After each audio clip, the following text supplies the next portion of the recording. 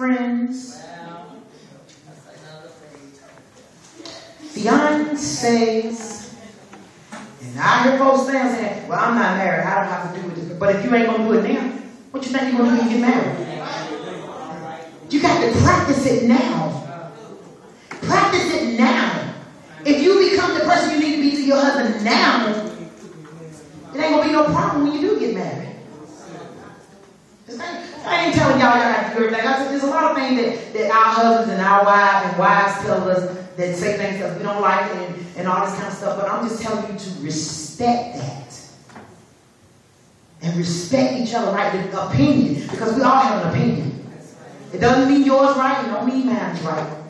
It just means that we have an opinion about something. It's just like that. And we need to be more ruthless in here. Amen. We need to be loyal to one another, to God, and to our husbands and wives. We need to be humble, respectful, godly. We need to be faithful. Some of us are not faithful, and I'm not always talking about going out there messing around, because you can be faithful more than one way.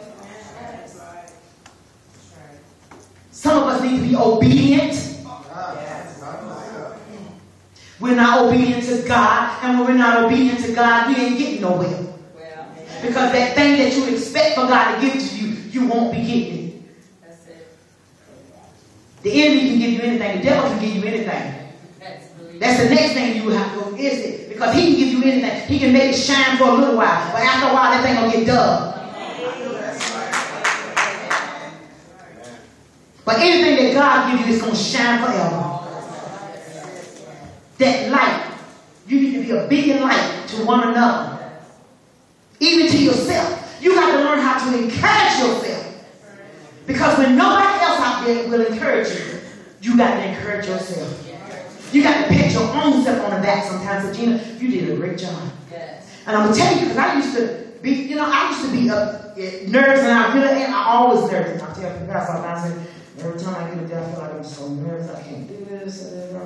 But God said, I'm your confidant. You get confident in me. You got to have it yourself, but I want you to have confidence in me. Amen. I used to want to preach like everybody else. And God said this.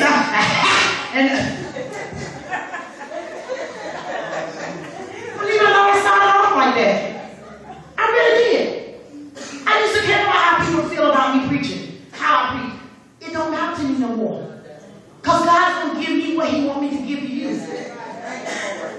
Rather than be screaming and hollering off on the top. Hey! Everybody, oh, God. That could be tiring, I'm telling you. And all you're doing is screaming. I just decided I'm going to relax. I'm going to give God the glory anyway. Anyhow. And as y'all can see, I'm not the type of person to sit back when while people. I'm telling you, that's where my thing is in praise and worship. Yes. When it's time for praise and worship, I'm there. A lot of people, and I appreciate it. Every time I go to that pulpit or whatever, they ask me, do I need to go in the back and study and all. I did my study before I left home. What God don't do won't get done. That's from my mission. What God don't do, it won't get done. So I'm going to do what thus says the Lord. It's just up to you to receive it. We got to be wise also. That's one thing. I want to be a Ruth. I want to be wise. Obedient. All of those things. Ruth was a hard worker. In everything. Not just her job. But in everything, she was a hard worker. She loved to please the people that she loved.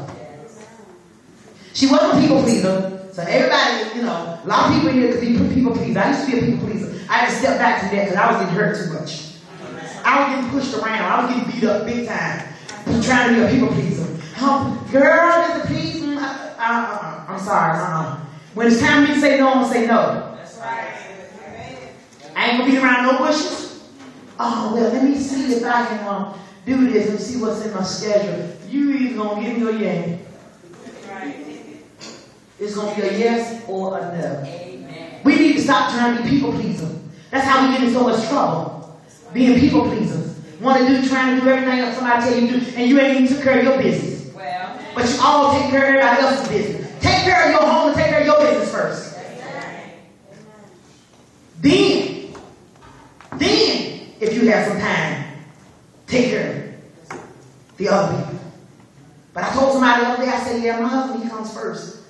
But I said, you know, God comes first, then my husband. And see, when God sent me out, I know that he don't want me to leave him, and I know that he's weak and he's tired. But what am I going to do? Am I going to sit home and be weak and tired too? And I told him that, I said, I can't sit here and just watch you be weak and tired. I know that you're weak and tired. I know what you're going through. I do have sympathy for him. I do. I feel bad for him. And you know, and I know a lot of people look at me and say, she's out here and her husband at home sick. But I got news for you. He might be sick, but God don't want me to be sick too. Amen. I can't take care of him if I'm sick too. I still got to come out here and give what that says the Lord. I still got to go when he don't go. He still got to go when I don't go. We got to continue to go. I don't really care about, I was worried about that one time. I was really worried about that. People say, well, hold on, she's not, where's her husband? Where's her husband? She done left her husband home. You don't know what I did before I left home. That's right. Go. I prayed for my husband before I left home. And he told me go out there and he said, do your thing. He said, do what God told you to do. Because for him to be a hindrance to me, that's a bad thing. Same thing for me. If I be a hindrance too, that's a bad thing. God don't like that. So I thank God, amen, that he told me, he said, do your thing. He said, go out there. He said, go out there and do your thing. And do what God, do what that says the Lord. God told you to do it. He said, do it. That's what I'm going to do. And I'm almost done, y'all. I'm ready to close out in a few minutes. So be. Sometimes the Bible tells us someone like that, like Ruth, the Bible tells us that she's worth more than rubies. That's what Proverbs, that's Proverbs. If we be who God called us out to be as spiritual divas, we can be worth far more than rubies also. We can be, rubies, y'all know what rubies look like. They're beautiful, thank you. They're shiny, they're beautiful. Gold, shiny. We can be just like that inside and outside. But we need to become that spiritual diva. Amen. We need to become who God wants us to be. Not all the time who other people call us out to be, because there's a lot of people out there that calling you out to be something that God didn't call you out to be. Girl, I remember I used to sing, and okay, now I grant you I'm here now, but I used to sing, go out and sing everybody, and the first thing people came after I finished singing came and told me, girl, you need to put that mic down and stop singing. You need to be preaching. That's what they told me. See, people can get a big head like that sometimes. Yes, sir.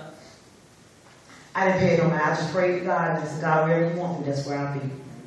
You know, there is no reason why I can't sing and minister. She told me to drop the mic and don't sing and just, I should just tell me I sound bad or something.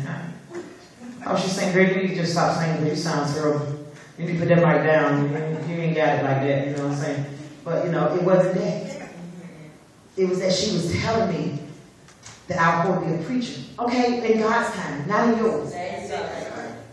When God called me, I don't even like the pulpit as it is. I prefer to be down there. You know, folks staring in your face, you know, they're thinking all kinds of things. Half of them are just sleeping. I'm sleeping too, don't get me wrong. But I'm out here to give you this word, amen. And you can sleep through it and you can dream about it tonight, amen. It don't matter. You got to get the word. Because if we go home and after being sleepy here and go and sit in front of the TV and watch TV all night long. And we do that. I've done it. I've been so sleepy when Bishop them got up there to preach and I'm like, so tired right now. Girl, I got home, turned the TV on, and then I was like, go ahead, girl. Really, I was into that TV thing, man. But when Pastor Bishop preaching, you can't say, you better preach that thing, you better go ahead, you show right. Amen. I'm glad when she's finished. Yeah, I'm glad when I'm finished too, because I'm not burning up myself, okay? But I thank God for the word on tonight. Amen. Amen. I'm going to leave this with you, and I'm going to leave it alone. Amen. Trust in the Lord always. Trust in the Lord always. Trust Him with all your heart and all your mind. Lean not to your own understanding. Amen. But in all your ways, acknowledge Him, and He will direct your path. Spiritually, God will direct your path. If you just open up to Him, He will direct your path. All right. So who am I speaking? Do I still have spiritual people in here? Amen. Amen. So they don't stop. I know they don't stop. They started tonight. I know that's right. So I know y'all got a whole week. Y'all done the whole week. Oh Jesus. By the time y'all get to the end of get to Friday, oh my God, y'all really gonna be some spiritual people. Y'all gonna be wearing the goddess robe and everything else. Amen. Because I know y'all got some awesome speakers coming. Amen. And I'm looking forward. Amen. I'm looking forward to, you know what? If I can shoot back on here one night, I will. To see these other people preaching and just praise the Lord. Amen. Amen. And just know that whatever it is that you're going through, that you still got to be a Ruth, you still got to be respectful, you still got to be loyal, you still got to stand up and be that spiritual leader that God called you out to be. Amen. That God called you out to be. And that what God called me out to be may not be necessary what God called me out to be, that He called you out, but be who God called you out to be. And be that spiritual leader that God called you out to be. God bless you. I love you. Amen.